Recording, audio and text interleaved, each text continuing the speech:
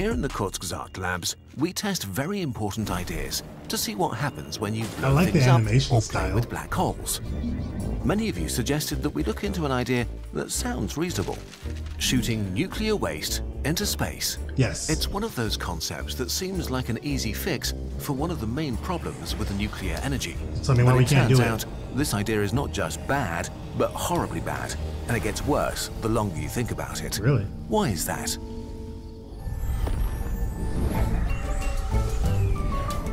I've never watched one of these before. I just saw it and I was like, this would be cool to see. What is nuclear waste? Nuclear waste is a fuzzy term and comes in categories which vary from country to country. Okay. But in general, there are three broad levels. 90% is low-level nuclear waste, tools, gloves, or trash used at a nuclear facility that could be weakly contaminated with some short-lived radioactivity. Weakly contaminated. This stuff is generally safe for normal disposal. 7% is intermediate-level nuclear waste, mostly materials that have been in close proximity to a reactor core long enough to become dangerously radioactive. Gotcha. With proper handling, it's either safely buried or melted down and mixed into glass or concrete and stored deep underground. So 97% of nuclear waste is similar to toxic byproducts from other industries. Not great, not terrible. We can handle it. Okay. The remaining 3% is where our problems begin.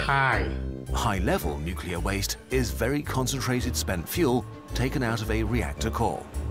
Formerly uranium, it's now made of various dangerous and often highly radioactive elements. Dropped it in there. As a bonus, it's also incredibly hot and not easy to handle at all. Wow. This is what we want to shoot into space. All in all, around 440 active nuclear reactors create about 11,000 tons of high-level nuclear waste each year. Since 1954, we've accumulated 400,000 tons of dangerous radioactive waste. Most countries are dealing with it by not dealing with it and kicking the can towards the future. Great, so let's launch it into space. According to scientists, space is big, and nobody lives there, so it seems perfect for yeeting away this mess. There are a few tiny problems, though. Problem 1, stuff ain't cheap. That's true. Even though spaceflight is getting more affordable, it's still extremely expensive. Just to get something into low Earth orbit costs on average about $4,000 per kilogram. Okay.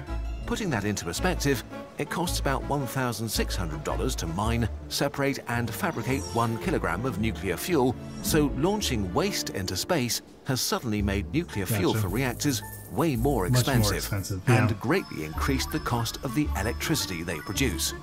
To launch one reactor's worth of nuclear waste would cost at least $100 million per year. To deal with all the 440 operational nuclear power plants' high-level nuclear waste would cost some $44 billion per year for space launch before packaging, transport, and security costs are added. Okay, let's pretend we don't care. Currently, we couldn't shoot all the nuclear waste into space even if we wanted to. Why not? There just aren't enough rockets. In 2021, we saw a record 135 launches into space. If we repurposed each of those rockets and filled them all with nuclear waste, the total amount that could be lifted into a low Earth orbit, which is the closest orbit above the atmosphere, is nearly 800 tons. We'd need at least 14 times more rockets to handle just today's nuclear waste, let alone get rid of the hundreds of thousands of tons in temporary storage. We would need to create entire new space industries to keep up with the demand for giant, toxic space trash trucks. And it gets worse. Problem 2, space is hard. Space is hard. We only made the calculation for low Earth orbit, where we send most of our rockets and satellites. Littering the space around Earth with thousands of casks of spent nuclear fuel would be a nightmare for space junk management and satellite collision avoidance. Worse still, at this altitude, there's still a little bit of atmosphere causing a tiny bit of drag, so we might have nuclear waste raining down from space within just a few years. Experts would call this a huge problem. Clearly, we have to launch our waste further. If we wanted to send it to, perhaps, the moon, we either need way more rockets or we need to build much bigger ones, making it even more expensive. A single Saturn V, the rocket used by the Apollo program, which cost around $1.5 billion adjusted for inflation per launch, could get about 43.5 tons from the Earth to the moon. So we'd need about 260 Saturn V rocket launches every year. That's insane. And of course, using the moon as target practice for nuclear waste-tipped rockets kind of makes a huge mess. Yeah. So maybe don't aim for Godzilla's anything. there too. Space is empty. Do we really need a target? Sure. Shooting waste in any random direction is, you guessed it, also a bad idea. Orbits are loops, which means they have a tendency to come back right to where back. they started. Put enough in the sky in random directions, and you'll get one back eventually. Wow. So we'd want to launch our nuclear waste deep into space, which means we need even bigger rockets that would be even more expensive. Much more expensive. Not that we would be completely safe then. Earth might run into these Still. interplanetary caskets at some time in the far future and experience a pretty meteor shower made from radioactive dust. Okay, how about we shoot it into the sun? Ironically, the sun is pretty hard to hit. While the sun has very strong gravity, everything on Earth is moving with respect to the sun, including the rockets that we launch, meaning a rocket would have to cancel out all the orbital motion it has around the sun so it can stop orbiting and fall in. Because of this, it's actually easier to launch a rocket entirely out of the solar system than it is to launch it into the sun. That's crazy. But to do either of these things, we need even bigger rockets, probably the biggest we've ever built. Just more money, more money, more money. Nothing works. The thing is, it gets even worse. Problem 3, rockets go brrr. Rocket engineering has taken huge steps since the Apollo era. We've made them relatively safe. We've mostly replaced the toxic explosive cancer fuels of the past decades with much saner mixes of liquid oxygen and hydrogen or kerosene.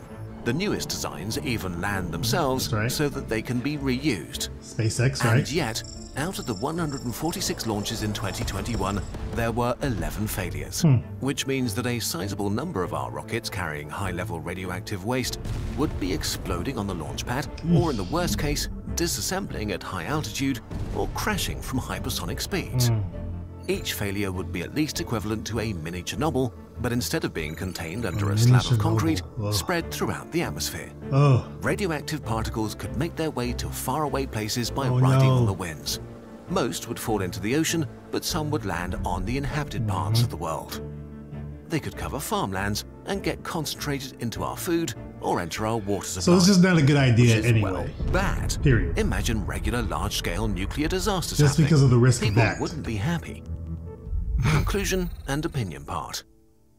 Nuclear waste is scary, but the fear of it and horrible ideas like shooting it into space reveals how bad we are at understanding risk, because the largest amounts of radioactive elements like uranium and radon are actually released by coal. Burning millions of tons of coal each year leaves ash as a waste product that includes about 36,000 tons of radioactive materials. I didn't know Less that. radioactive than high-level nuclear waste, but there's also a lot more of it, and it's handled way less carefully.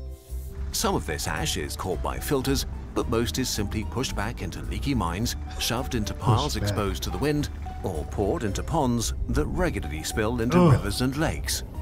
Living within 1.6 kilometers of an ash pile increases your cancer risk up to 2,000 times over the acceptable limit.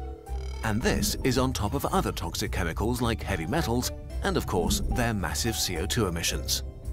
And yet, while nuclear energy is flawed and its current form may only be a transitory technology, nuclear power plants are a harder sell than coal. Nuclear waste and the lack of willingness to deal with it are a real issue. It's not insurmountable. There are good methods to handle it, like burying it deep underground or reprocessing some of it into new fuel. But however we ultimately deal with this issue, we hope one thing is clear. Shooting nuclear waste into space is one of the worst ideas ever. Wouldn't work. Researching this crazy thing, conducting all of these important tests, and of course, creating this video took us around 2,000 hours, which is insane for a YouTube video. And we couldn't do it without you. If you like what you just saw, you can continue your science journey with one of our products. They're true pieces of Kurzgesagt you can take home and touch. And they're the best way to support this channel. Like our limited edition Human Era Calendar that will bring you a whole year of joy. Learn more about the world with our carefully researched infographic posters, get our habit and gratitude journals to improve your life with science, or update your wardrobe with our new hoodie editions. That's cool. If your room is in need of a literal glow-up, very nice. Get one of these posters. We've also got notebooks, plushes, mugs, and more. All designed with love and produced with care by us at Kurzgesagt. And if you sign up to our newsletter, we'll keep you up to date on everything happening in the Kurzgesagt universe. Very cool. Thank you so much for your support. Very cool. So this is a question that's come up a few times. It's really for myself. It was more just like trash, period.